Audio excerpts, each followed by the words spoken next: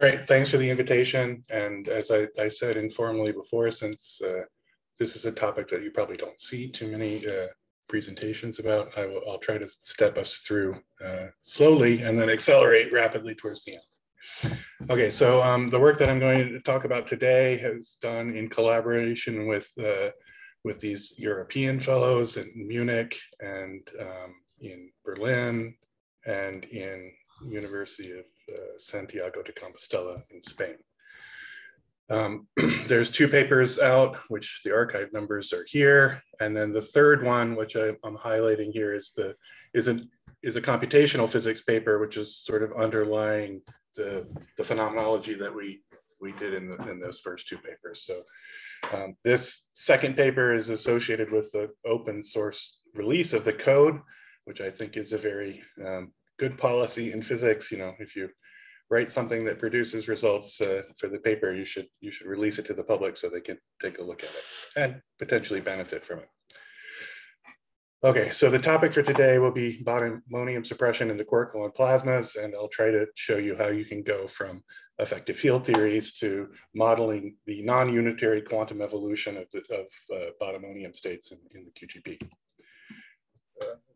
Advanced slide. All right, so QGP. So the basic cartoon version is that, you know, below approximately 10 to the 12 Kelvin, we have nice bound states, protons, neutrons, and pions, all hadrons. And if we were to increase the temperature above, you know, roughly 10 to the 12 Kelvin, we'll generate this state of quark-gluon plasma.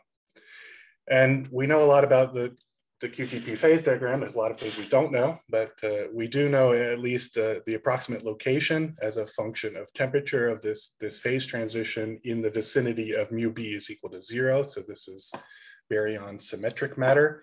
And we know the equation of state along this line quite well. And we know that this transition between the hadron gas phase and the quark-gluon plasma phase is in fact a crossover in this regime. That means it's not first order or second order, it's formally infinite order phase transition, in which we sort of smoothly go from this hadron gas phase in the low temperature into the quark-gluon plasma phase. Now, I won't talk about the rest of the phase diagram today, but it's postulated that this crossover will end in a second order critical point that starts the beginning of a first order phase transition line. And then over here is the vicinity of dense neutron stars and interesting things like that. Quark-gluon plasma, at least at highest LHC energies, is living over in this region of the phase diagram. We generate nearly baryosymmetric matter, and then it cools down and goes to this crossover here. Now, as you know, there's a worldwide effort to describe the time evolution of this matter, and it relies, in the end, heavily on what's relativistic viscous hydrodynamics. And with that, you can make predictions for, say, the spectra of pions, protons, kaons, and their flow, and all of those things, which are all very interesting and quite well understood now. What this talk is going to be about is something different, which is what are the other probes of the quark-gluon plasma that we might consider? The main, well, not the main, two possibilities are high energy jets. That's because this phase over here is color ionized and it has much stronger color force interactions. If I shoot a color charged particle through here, it's going to lose a lot more energy than if I shoot it through this on average colorless combination of quarks and gluons in the form of hadrons. The one I'm going to talk about today is what happens if I take a bound state, in this case a meson constructed from a bottom and an anti-bottom quark, and I try to embed it in this medium over here. Now, bottomonium itself has a very large binding energy on the order of 500 MeV, so you would expect that it can live to roughly 500 MeV in the plasma. And then it will itself break up into free bottom and anti-bottom quarks. And the basic idea is to kind of use that breakup as a thermometer. So if we, you know, it wasn't quark-gluon plasma research, but we could do this in a lab, in a box, we would simply start shooting some bottomonium states through here and look at their survival probability as they shot through the box. And then by recording our experimental observations, we could infer the temperature of the plasma inside here. So that was the basic idea going back to Matsui and Satz back in the day, that we can infer properties of the quark-gluon plasma by looking at how these highly bound heavy quark bound states survive or not survive. Now, the equation of state itself, along that line, we have a very good understanding of, and this is just my summary slide of that. This is at mu b is equal to 0. The red points are the lattice data, in this case from the Wuppertal-Budapest group, as a function of temperature. And then there's two lines. The orange one is my cartoon version of a hadron resonance gas, which describes the lattice data quite well at temperatures below the phase transition temperature. But as you go above this line of roughly 155 MeV, you'll see that that no longer describes the lattice data.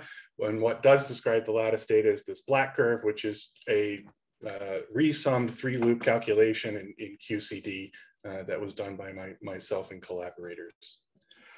And I've drawn suggestively on this slide that the initial temperatures that we reach, or at least estimates thereof, at RIC, LHC, and well, at least LHC the first runs when they had the problem with the magnets, and then finally everything was fixed and they were running at full energy. And then we can see, at least at LHC full energies, we've pushed well into this quark-gluon plasma phase, and now our goal is in principle to start studying its properties. So related to bottomonium, the fundamental physics that people were discussing in the late 80s, Matsui and Satz and Mayer, was the physics of Debye screening. And here I've drawn it for the case of a QED plasma, so just an abelian plasma with plus and minus charges.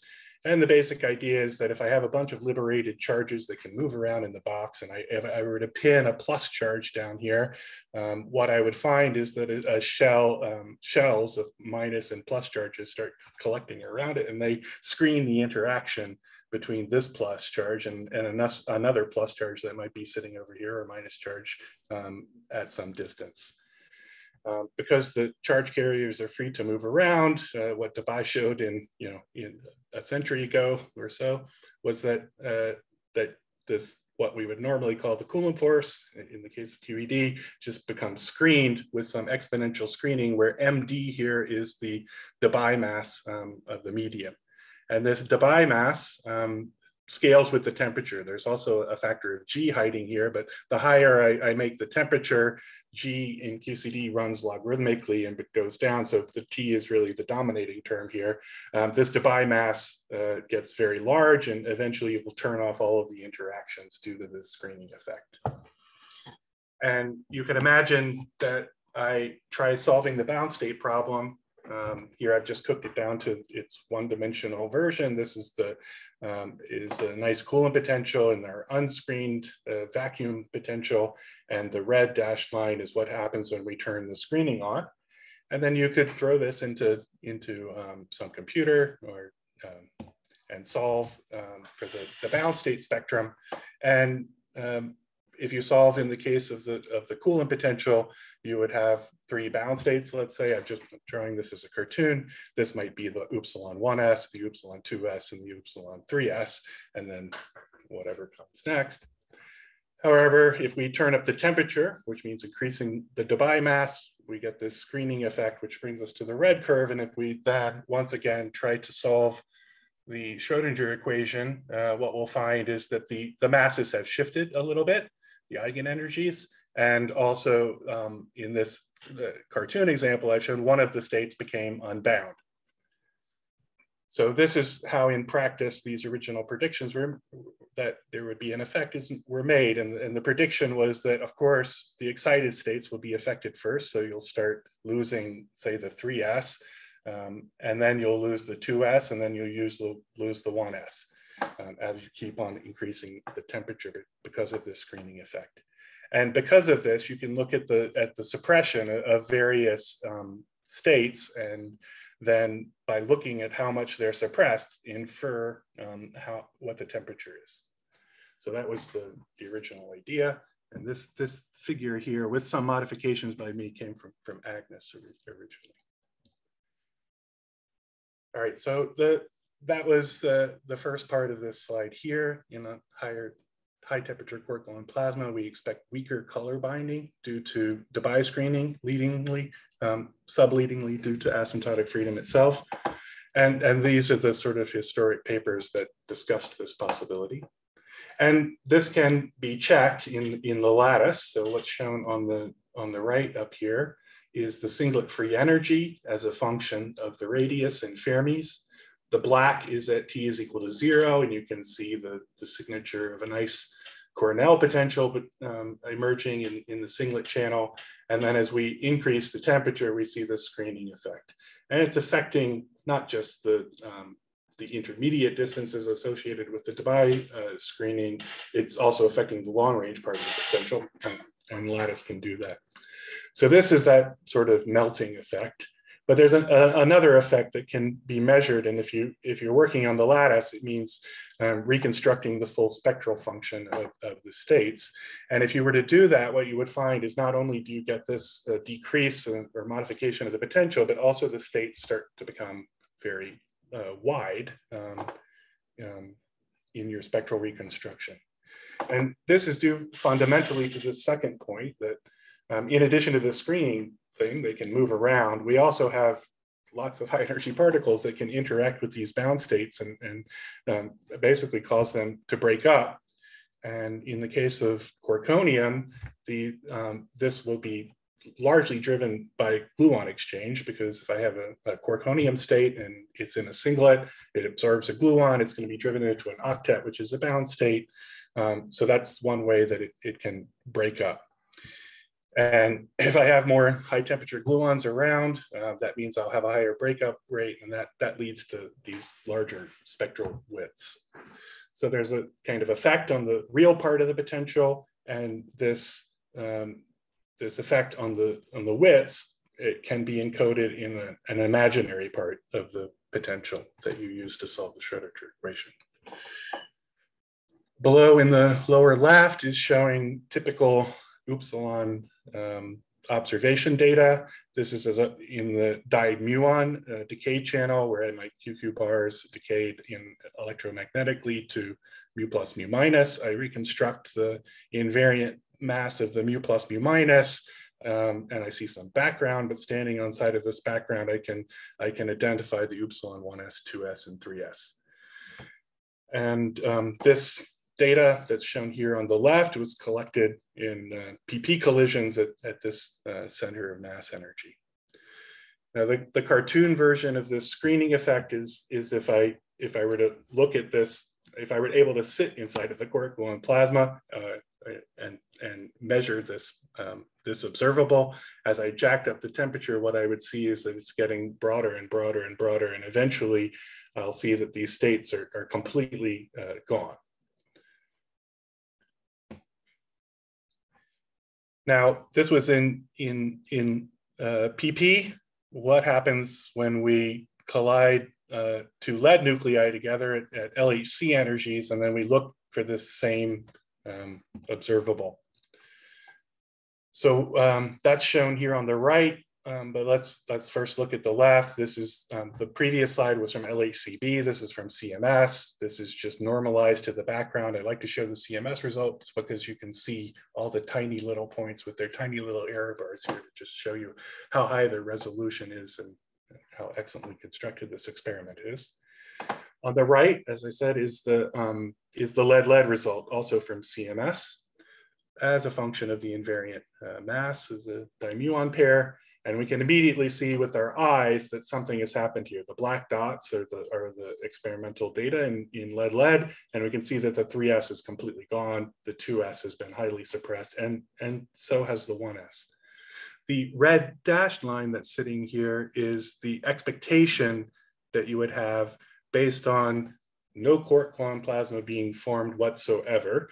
And the way we estimate that is by just calculating the average number of binary collisions per nucleus-nucleus collision, and simply taking the experimental PP result and scaling it up by the average number of binary collisions. So if this nucleus-nucleus collision was basically a bunch of nucleon-nucleon collisions, you should get the red curve. But we see that relative to that, it's highly suppressed. And as we predicted, the bound states are showing a much larger effect than the ground state. And we understand why. So I like this particular observable because I don't have to do a Fourier analysis of the quark-gluon plasma to extract this. I can just make a plot like this, and you can see with your naked eye that probably we created a quark-gluon plasma. Now, of course, the devil's in the details in trying to predict theoretically by how much the 1s is suppressed and the 2s and the 3s, and not, in this case, it was integrated over all events and averaged, but with some variables, which I'll describe later, which allow us to access some more differential suppression.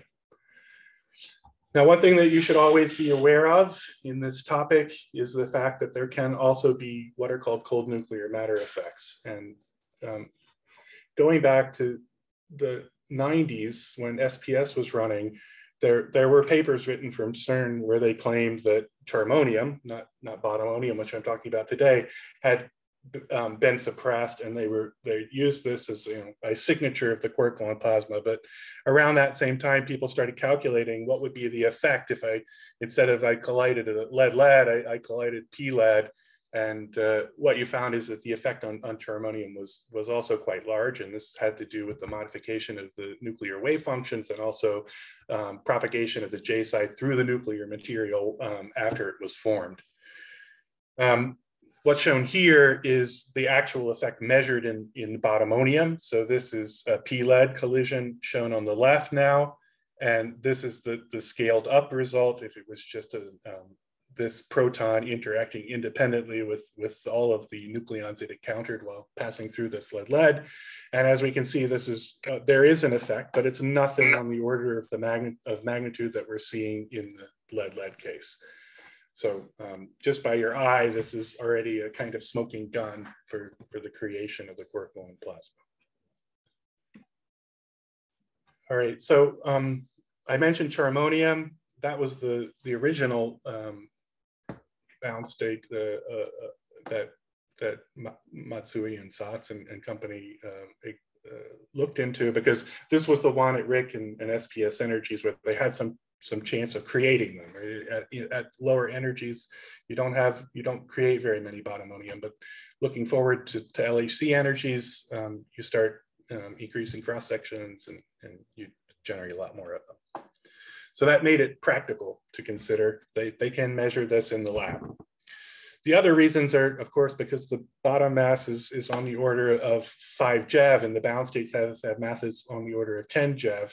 That means we can use effective field theory, and in principle, because we have a large mass scale, it should be more reliable. I already mentioned this point that, or maybe I didn't, but yeah, also as the mass increases, the size of these cold nuclear matter effects decrease. So, in principle, if we could do toponium, that would be the best, but toponium, as far as I know, is not stable, and we'll never measure it. So this is the best we can do. The other thing that the large mass of bottomonium buys you is that because this is much, much higher than the temperature that we generate, which is on the order of a factor of 10 down from this, let's say it's scale 1 GeV, any thermal production of a bottomonium state. So I just spontaneously pop some bottomonium out of the vacuum and an anti-bottomonium or something, right? Bottom quark and an anti-bottom quark to make this thing. I have to, the suppression factor for this is e to the minus 10. So that's just not going to happen. Of course, as physicists it happens, but it's so small that it just doesn't matter. And that means that you're not going to produce them thermally in LEC types events or RIG. All the production will come from initial hard scatterings between the gluons, primarily in the incoming nuclei. So that's good. They're produced early at around, for the 1s, it's produced at around 0.2 femto seconds after, Fermi per C, so 10 to the minus 23 seconds after the nuclei finish passing through one another. And then they fly through the quark-gluon plasma, and then they have an imprint of the the quark-gluon plasma evolution left on them, but there's no more produced. And also because, at LEC energies, it's still relatively rare to produce these bound states. You're lucky if you produce one of these every, I believe the number is around a million collision events. And to produce two of them in the same event is like, it's not going to happen at these energies. So there's less probability for what people in our community call regeneration. What is regeneration? Well, it has lots of different ways to come about, but the old school idea of regeneration is the following. Let's say that I created two bottomonium states, and both of them broke up, but they happen to be nearby in space, for example, and then they can recombine the one quark from the one that fell apart and an anti-quark from the other. Now, of course, you need to have a high density of those states in order for this to turn on. And that's why for bottomonium, when you simply have a single bound state flying around, it's not going to be this sort of regeneration through having dance partners, if you like to call it that. Now, there is a kind of regeneration that occurs, which I'll talk to you about today, but it's what for bottomonium, but it's what I'll call quantum regeneration. And hopefully that will become clear as we go along. Let me pause here and ask if there's any questions. Sure, Mike. Do you want to try to motivate why you would scale by binary collisions instead of, I don't know, any number of other possibilities like energy density or participant number, stuff like that? Well, you just count the number of binary collisions. No, but why? Why would you choose binary instead of something else? Because you could scale it any number of things change from PP to you could, it's a choice to choose scaling by binaries. Could you motivate why that's the reasonable choice? Because you could do participant scaling, you could do energy density, you could do any number of things. Right, but the binary one is the standard one that people use in the definition of RAA, in fact, right? Well, so I guess, but okay. Yeah, that is in RAA explicitly, is that in the numerator you scale by the number of binary. But that, again, this goes back by definition. So yeah, that goes back by definition, but that's the standard that was established in the community. Now it always made sense to me there could be modifications from wounded nucleons, right? That I had one scattering and then I can't have the second scattering and won't be as efficient or something, right, at producing this thing. But in practice, what the experimentalists present to us is scaled by n bin. So that's what I'm going to compute. Oh, okay. Now you could just make predictions without having to use the scaling for just the final event counts here, and then you wouldn't have to worry about that. But we just normalize by the same thing, and that's in the definition of RAA. Is that clear? Yes, sorry, I muted. Yes, that's clear. Okay. Thanks. Any other questions before I go on? Okay. All right, so continuing on the theme of why bottomonium, I just wanted to tell you a little bit about what we know about bottomonium. As I said, the mass is on the order of 5 GeV. If you calculate the spectrum of states for bottomonia, here are the experimentally known masses for all of these states. And you can just use some non-relativistic potential model. In this case, it was just some a Cornell potential with some spin orbit and spin-spin interactions, and you can describe the spectrum of these states. This particular table doesn't have the splitting, but you can even get the splitting between all of these p-wave states. And as you can see in the last column, the relative errors are quite small, even with a crude model that doesn't even take into account these splittings. And underlying this is just it's hydrogen atom physics, right? You're solving a one-dimensional Schrodinger equation, in this case in an isotropic potential, and out come the spectrum of these states, and you can just then go compare them to the PDG.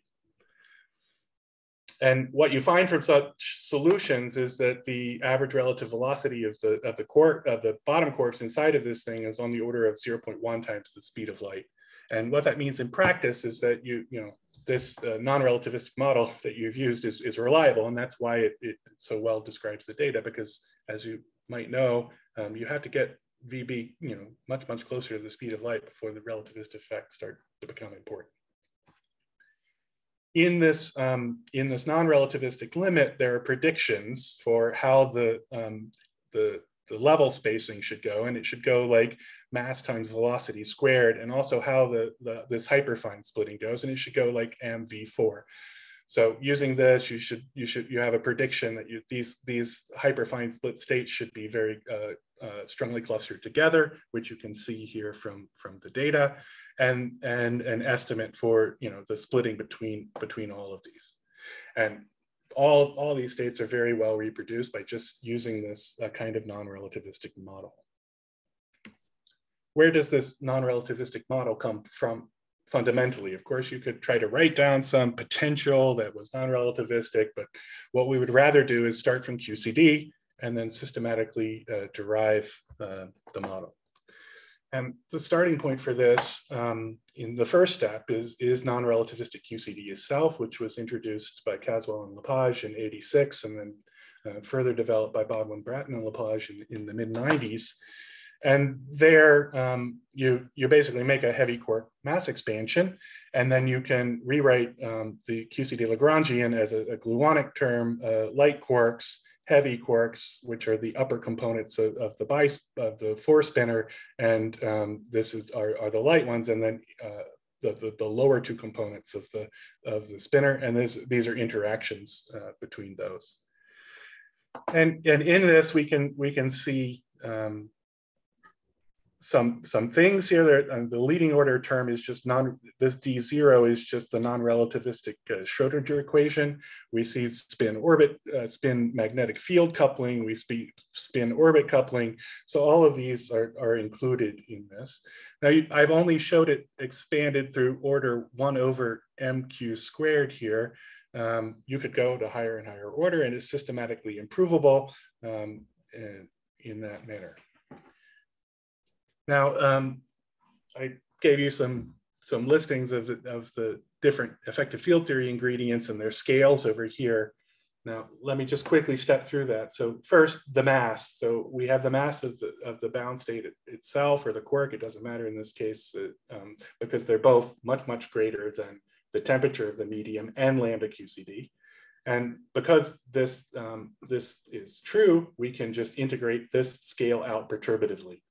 And that's what generates this effective Lagrangian from NRQCD.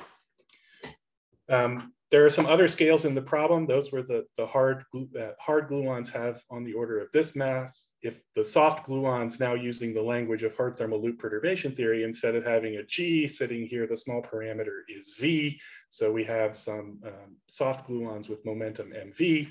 Then we have some potential gluons, which have MV and MV squared. I don't want to go into the details down here, but these are what we would call the ultra-Scoff scale in normal high temperature QCD. Now, written in this form, you still have individual quarks, but you can do another step, which is to integrate out this scale, the soft scale, which is MV, and essentially collapse down all of these four quark interactions into point-like interactions with some coefficients, Wilson matching coefficients that turn out to be the potentials.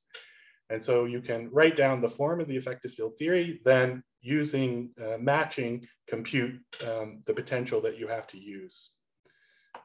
And when you integrate out this second scale, the soft scale, what you get is a Lagrangian that's written completely in terms of singlet and octet degrees of freedom. I'll show you that on the next slide. It's manifestly gauge invariant. We can now connect more easily to QCD with lattice QCD.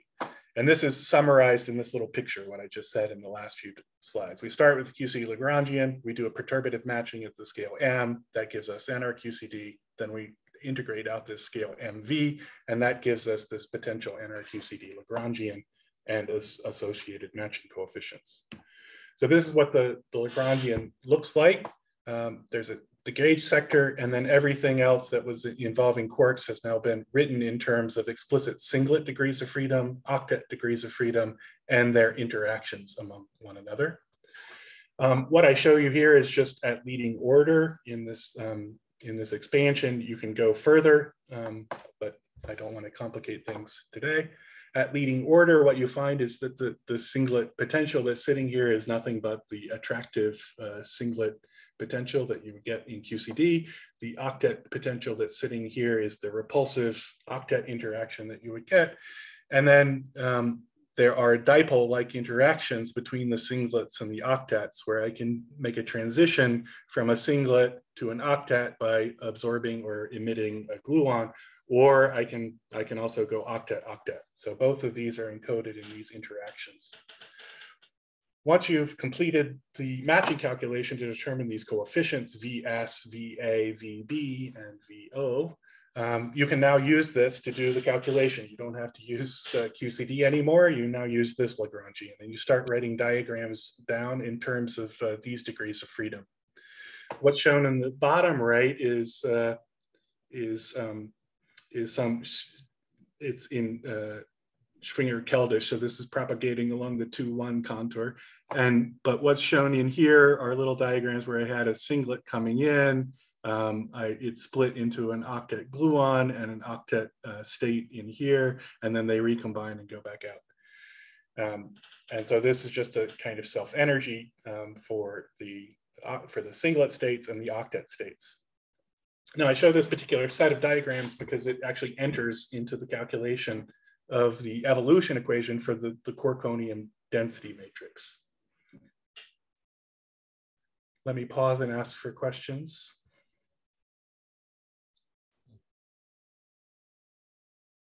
Okay. All right. So with that as our Lagrangian, the conceptual problem that we want to solve now is the following. So I have some quantum mechanical state called capital psi here. It need not be a single eigenstate. It can be in an admixture of these various states. I just showed 2s, the 1 and 2s here, but the sum goes on forever. I could express the same thing in terms of the density matrix, where Pi is just the probability of being in eigenstate psi I, and then I have to sum over all possible states. I'm going to take this initial quantum mechanical state, I'm going to shoot it through the quark-gluon plasma, and then I'm going to let it escape on the other side, and then I'm going to measure the outgoing wave function. It's going to have some modified coefficients here, and the survival probability of the 1s state is the mod squared of A primed over mod squared of A. So what's the relative probability of having it from the final to the initial state? And likewise, I can couch that in the language of the density matrix. Now, I'm talking about the density matrix because the next slide is going to have the density matrix on it. It's at the core of what we're going to do. Now, I've shown it as a brick. As you're going to see in the future, of course, the things are created inside of the quark-gluon plasma, and they propagate through the quark-gluon plasma. And the quark-gluon plasma is also expanding, so things are complicated, but that's our basic problem. We need to take some initial wave function, get the final wave function, and compute the survival probability of a given eigenstate. Now, these guys propagate through the plasma for quite some time. The plasma lifetime's on the order of 10 Fermi over C. They're all formed at less than 1 Fermi over C, so they really experience a good amount of time by heavy ion physicist standards. By normal people standards, of course, this is 10 to the minus 22 seconds. It's very short. Now, during this time, what can happen is that bound states can break up and potentially reform due to in-medium transitions. So I can, as I said earlier, I can have a singlet coming in, it can absorb a gluon, go to an octet, but then it can later emit a gluon and drop down from the octet back into the singlet. That's what I would call quantum regeneration.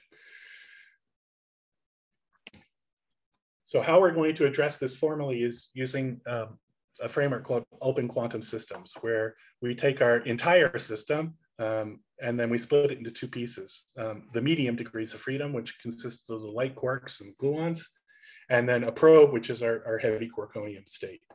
And then formally, what you can do is start from the path integral and then use something called Feynman-Vernon influence functionals to integrate out the medium degrees of freedom and get a partition function or generating functional that only works for the probe. In practice, it amounts to the following statement that I can take the total Hamiltonian, I can decompose it into some probe part that has a trivial medium and some medium part that has a trivial probe part. And of course, there's still going to be some interactions between the probe and the medium.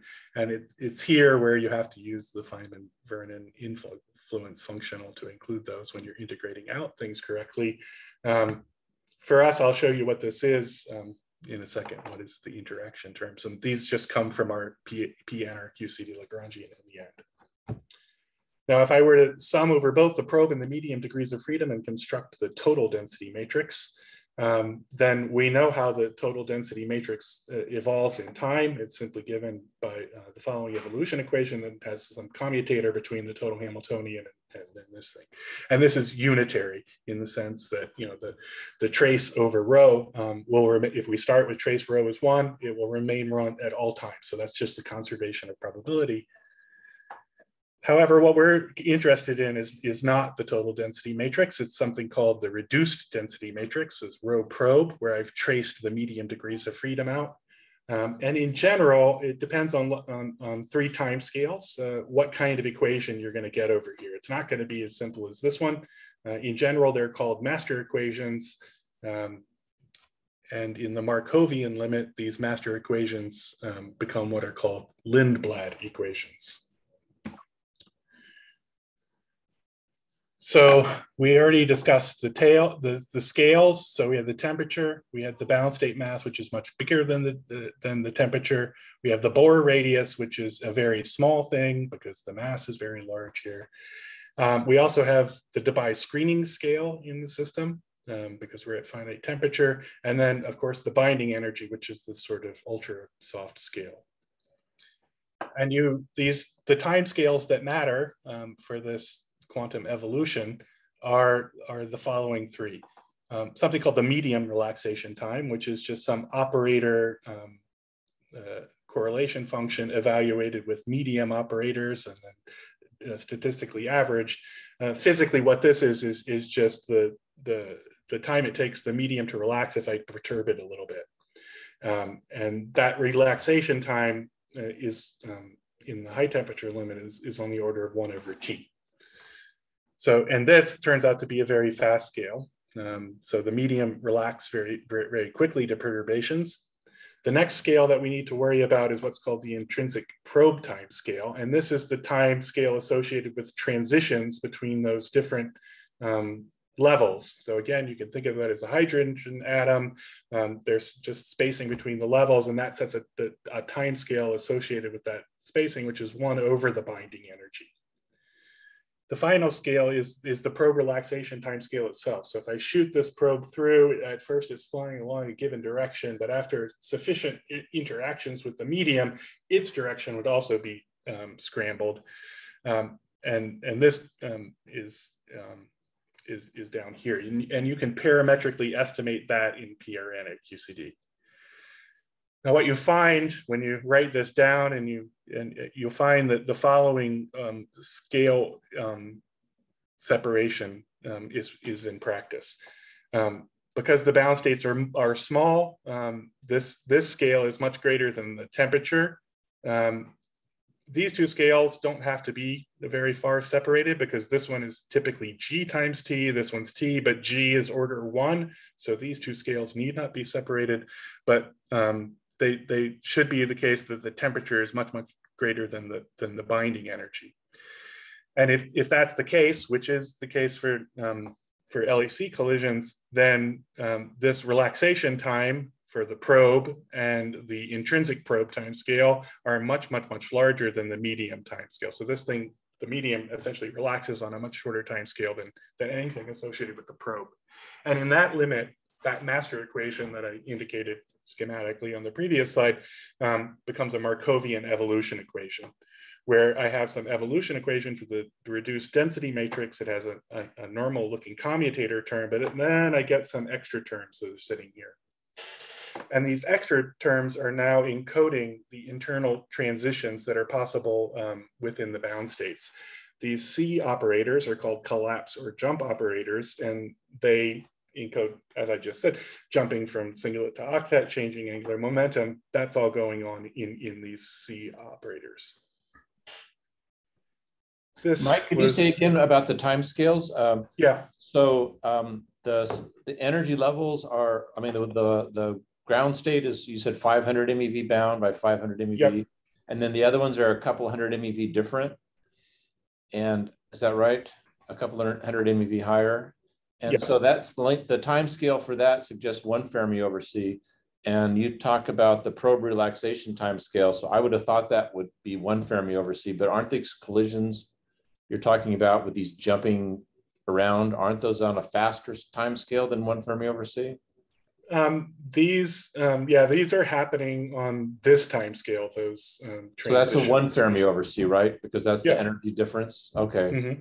And then the collisions, you talked about the time scale separation, but aren't the things that make it jump into the octet and back to the singlet or from the upsilon? Well, they're buffeting this guy more frequently than it can respond, right? So there's a certain response time, and that's this. Oh, right? So it's the other way around. I thought you were suggesting it was the other way around. Okay, so these collision thingies are going around faster than the 1 Fermi over C. Okay. Right. And then the system has some has to have some time, which is set parametrically by the level spacing to do the jump, right? So that's really saying that at any time it's some kind of weird mixture of all these states. Yes. Okay. Yes. Yeah. Okay. And luckily, by going back to the density matrix, we can now include this, right? We can include the possibilities. It's in any state, and be it singlet or octet, it's all in here. Thanks. Good. All right, so a little bit more about this equation. I've highlighted 2 terms in red here, which I'm going to combine, but let's ignore that for now. H probe is the original Hermitian probe Hamiltonian. It includes these singlet and octet states. As I said already, these CNs are these jump operators that connect different internal states. And then there's some interpretation for this equation. This product of Cn dagger Cn corresponds to the partial decay width in the nth channel. So this might be the decay width, right, for our singlet state to break up into an octet. That's encoded in one of these decay channels.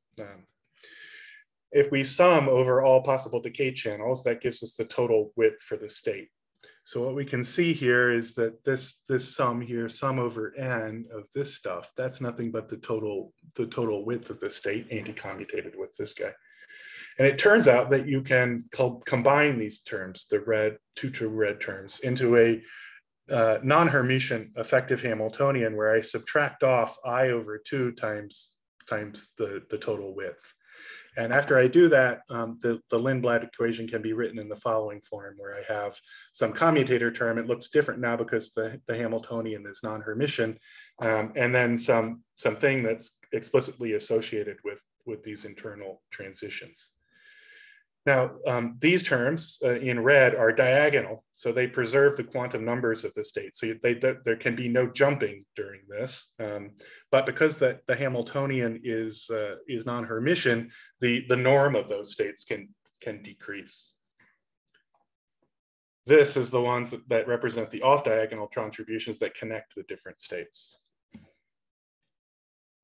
All right, this slide had a lot of details. I just want to go through briefly to show you what the structure that we use is. This is quite general. You can write it down for any Lindblad equation. So for us, what we need to specify is what's the effective Hamiltonian, what are these jump operators? To do that in a transparent way, I just suggest stopping at this decomposition where I take the total density matrix, I decompose it into singlet and octet blocks. And now I'm going to treat everything as either singlet and octet, and my state vectors are 2-dimensional state vectors.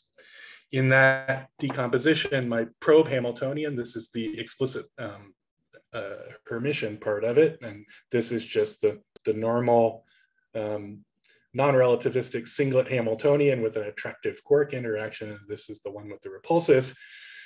What you find after doing this sum over Cn dagger Cn is that there's some modification of the real part, which comes with a coefficient which is called gamma. Gamma is related to some time-ordered correlator between chromoelectric fields and the imaginary part of that.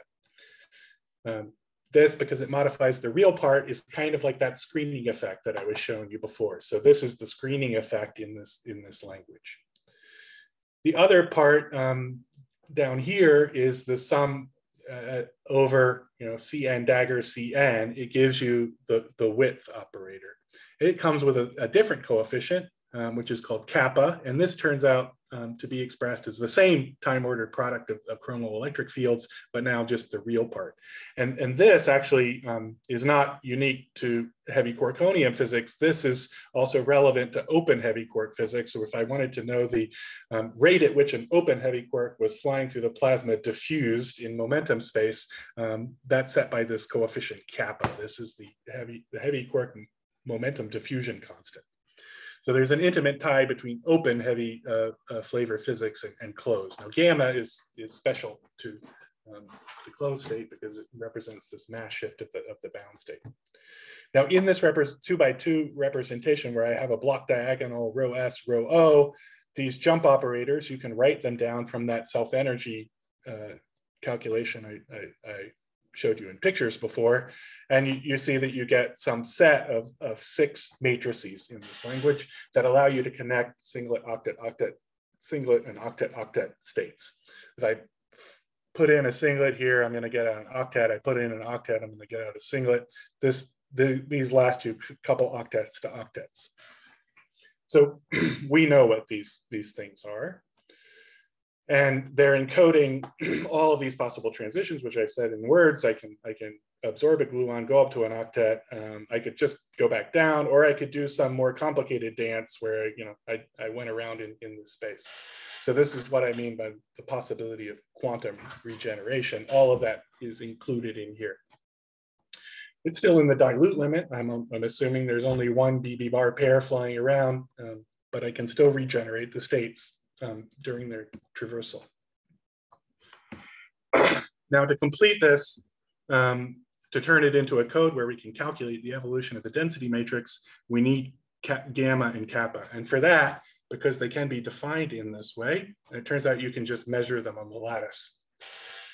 What's shown on the right is an extraction of kappa scaled by t cubed to make it dimensionless as a function of t over tc. This is going to super high temperatures down to temperatures that are relevant for the experiments.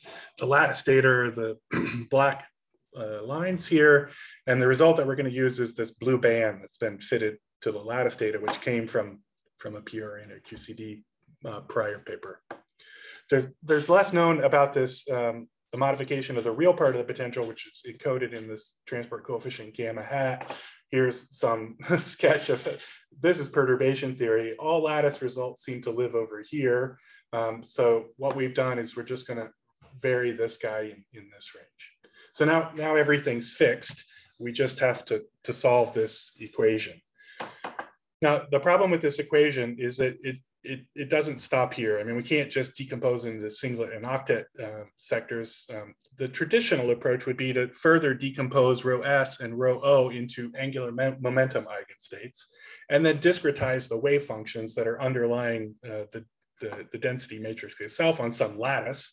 But what you find is that this matrix quickly becomes a very big matrix with size on the orders of tens of thousands. And then you have some matrix equation to solve over here, which as the matrix size becomes huge, just becomes harder naively with a power of the matrix size cubed. And in addition, you won't even be able to fit it on your computer. So what we came up with, or stole more precisely, from the atomic physics people is an algorithm to solve the Lindblad equation called the quantum trajectories algorithm. And that algorithm works in the following way. I'm just going to, it's a Monte Carlo sampler, if you like, for this, for the Lindblad equation. I start by generating a random number between 0 and 1. And I evolve the state with this blue block here. As I said before, this blue block conserves the color state and angular momentum state of the probe, but not the norm, because it's not Hermitian.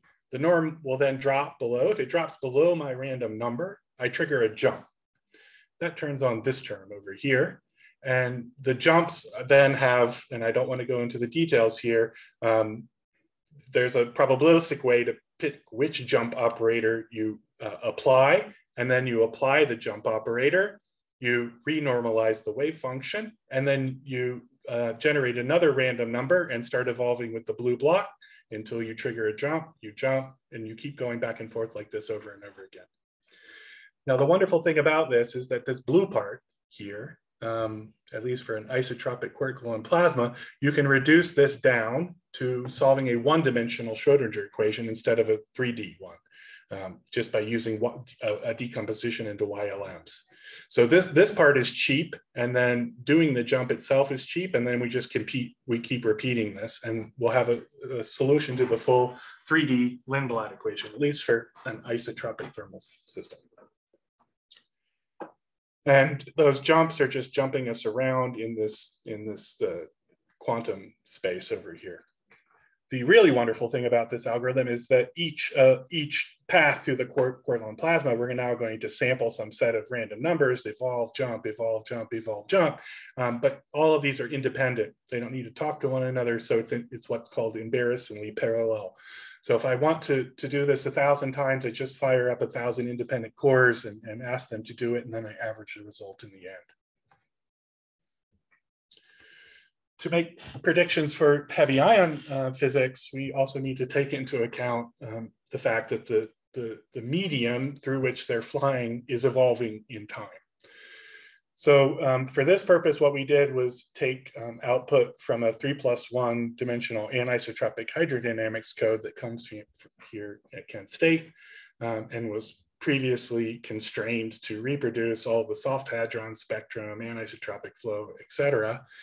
Then we, sorry to repeat this, we allow it to evolve, and then we shoot lots of these quantum mechanical wave packets, if you like, through the quark-gluon plasma. Now here I showed 200 or so, but we're really just sampling one at a time. I just show you that, we sample a bunch of them. We sample the initial production points from the number of participants. Oh no, actually, sorry, from the number of binary scalings. Sorry, I said it wrong, Scott. I knew you made me double think. We sample it from the number of binary scatterings. There's a profile. We sample that, and then we sample their transverse momentum based on PP production cross sections. So they're very steeply falling with a spectrum that goes like 1 over the transverse energy to the 4th. And then along each of these physical trajectories, we average over some large set of those random numbers when we're solving this in the Monte Carlo fashion. And then we're going to collect up all the data and bin them appropriately.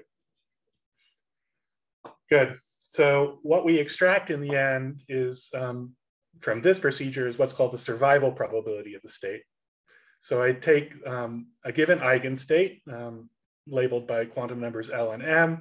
I project it onto the wave function after this evolution, modulus squared. And as I said earlier, we scale this by the initial overlap. And this is the survival probability for that state.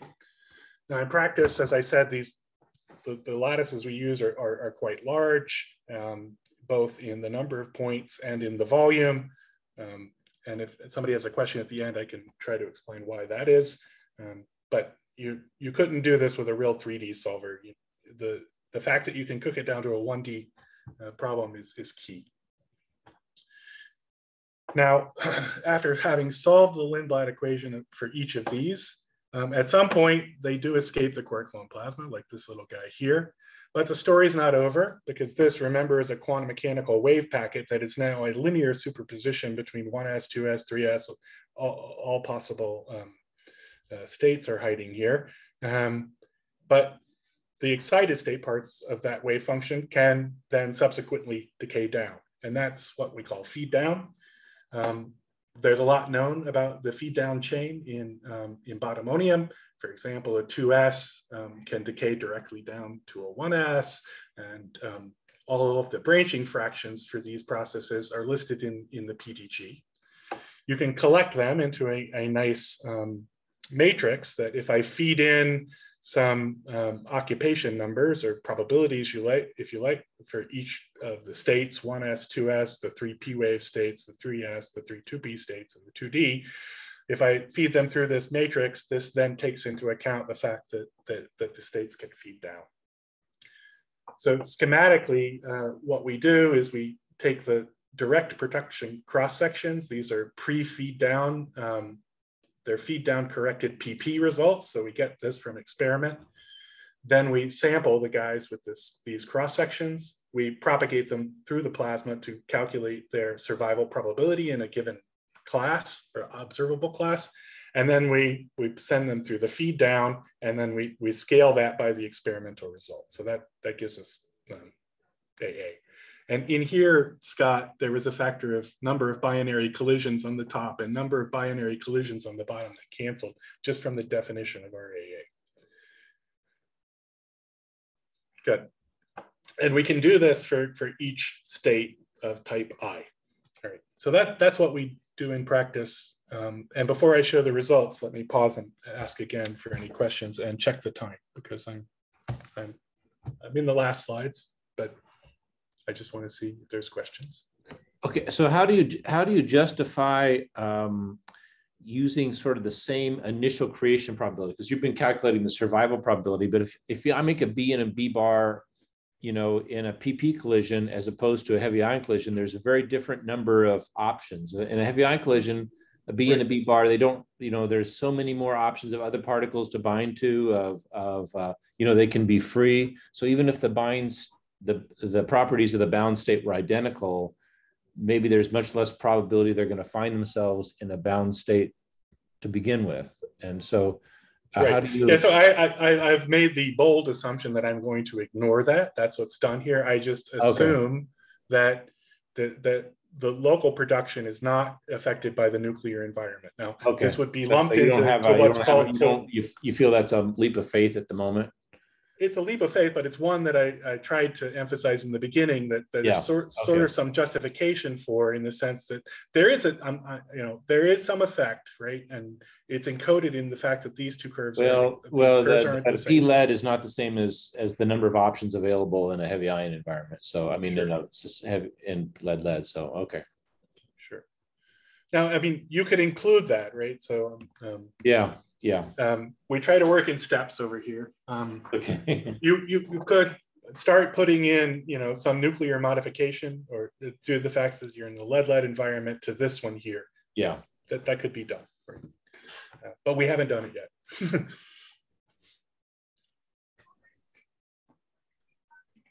All right. So after we sampled millions of physical trajectories, millions of quantum trajectories, I kind of lost count how many we sampled. We were able to make plots like this. So what this is showing is RAA versus N part.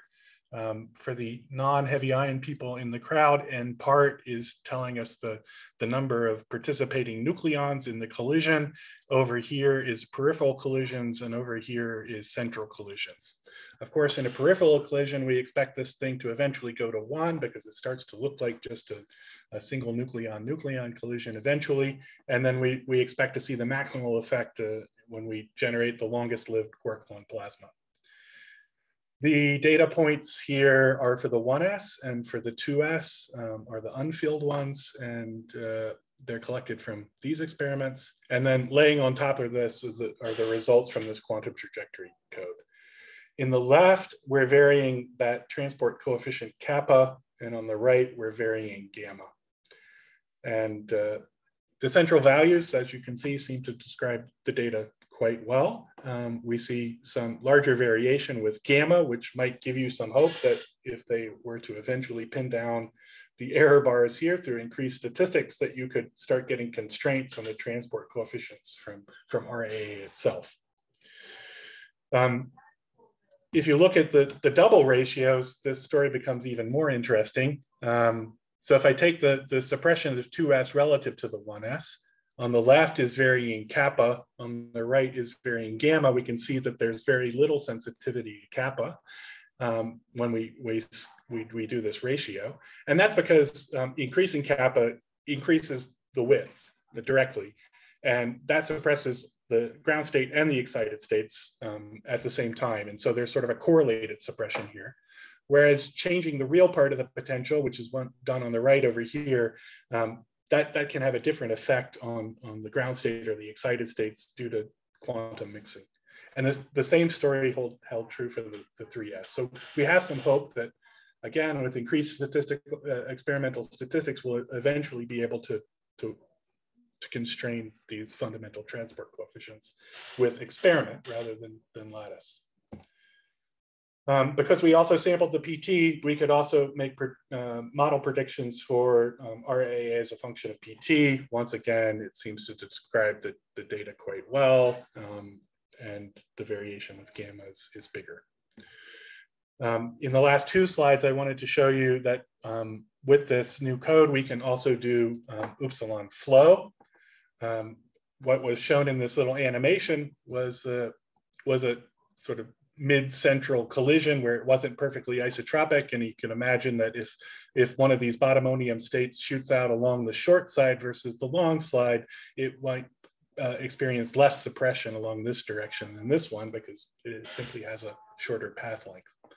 And so there was some interest in calculating if you like, differential suppression of these states depending on which direction they fly in. And this was extremely interesting to experimentalists because there had been past measurements of this same observable, V2, basically measuring this difference of suppression along these two directions. And they did it for the J psi, and they found that this thing had a huge flow signal or differential suppression, whatever you want to talk about.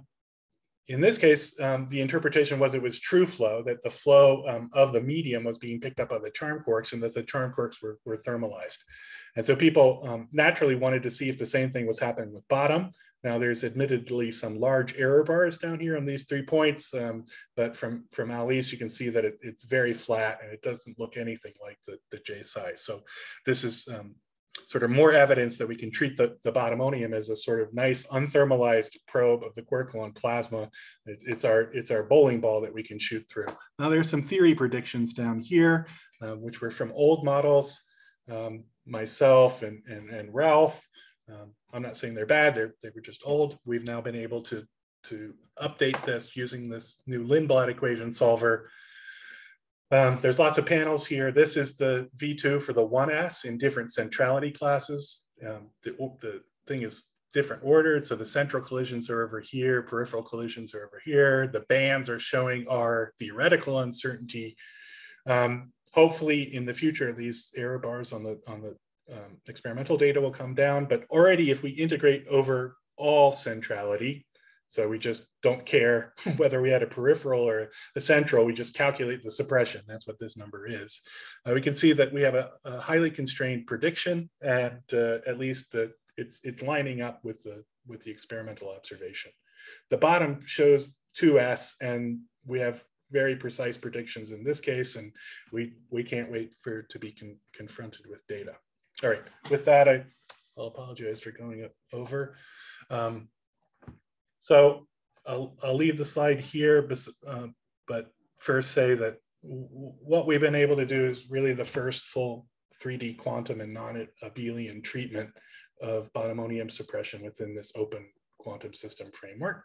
There's a code, you can download it today. Version 2 is near completion. In version 2, we're including some next to leading order terms in the binding energy over temperature. And that should be coming out any week now, I hope. All right, with that, I will stop and ask for questions again. Thanks, Mike, for this interesting talk. So any questions?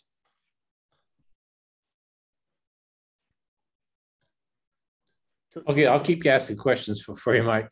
So with all that rattling around between states that you model the density matrix, have you compared it to say how well it might follow, just for the bound states anyway, the relative population staying thermal? Yeah, no, it doesn't stay. They don't stay thermal. So yeah, if you just calculate the thermal occupation numbers for these things, yeah, and I just mean like the relative. You mean like 1s relative to 2s? Yeah, yeah. I mean, because yeah, it's not close because I checked. Yeah, so and people, so there was papers by Akamatsu, Yukanawa, where he looked at this, and you could eventually get to Boltzmann sort of relative suppression, right, to 1s to 2s. Yeah. But it took 3,000 Fermi over C. Really? Even though you said you have this very fast rate, I mean, of little collisions, that's surprising. Huh. Okay. Yeah, I mean, they're just super heavy. I mean, you can have these internal transitions, right? But but so you had these jump. It sounded like those rates were fast. So I would have thought they would have come out therefore thermal or close to it. Okay. No, they do not. Yeah, so they used a slight. It was a Lindblad equation there in those studies. Instead of using pNRQCD, they used sort of model potentials, but the time scale was just huge. Okay, and as another question, so you have these octet solutions, and I'm not quite sure what that means. Is there some cutoff, or I mean, because of course, if you have a color octet, there's infinite energy associated with the vacuum.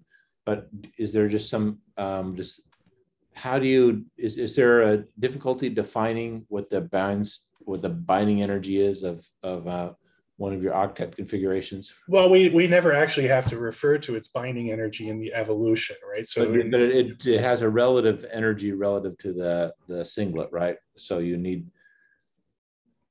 Yeah, but we don't. And the code takes care of this for us. We don't have to compute that binding energy. But yeah, there is a. So they don't have like. they're not bound, right? So the binding energy doesn't even make sense for them, right? Well, because you had a picture of it, but that cartoon was not supposed to be sort of literal then. Which I want to say you had a parallel bunch of states, and maybe they weren't octet and a singlet, but I thought you. You mean this ladder? Yeah. Is that just supposed to be cartoonish and not the idea? No. I mean, we have them explicitly, so I mean, I could start. But it suggests they're like the same energies, whether the singlet or the octet, the bounds. That's what it's. Yeah, this is just a cartoon. This is just to indicate the angular momentum numbers. This is not energies. Oh, okay. These are just the groupings in L. Yeah. Okay. Yeah, I mean, these are completely unbound. I mean, they have a repulsive potential. As soon as you jump into one, the wave function starts spreading out, right? Okay. And if your box isn't big enough, so now I can explain why the box had to be so big. You can start hitting the walls, right? And then weird stuff happens. So the box has to be big enough that if they need to come back into the singlet, they can.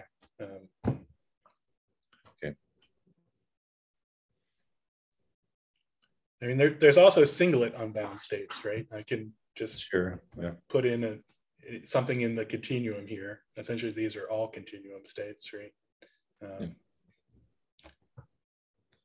And yeah, the code takes into account that all of those automatically. We don't make any explicit expansion in bound states. We just discretize the wave function. It has both bound and unbound states in it, and we evolve them.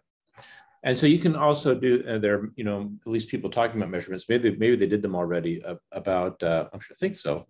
About open bottom. They certainly did it with open charm, or open anti-charm correlations. Is there a chance they'll do that with a bottom also, or maybe they already have? With open bottom, yeah, they're doing it. Yeah, and it's a different formalism than this because this is written explicitly for the bound states, but yeah. Okay. You can apply the same open quantum system formalism to open heavy flavor. Okay.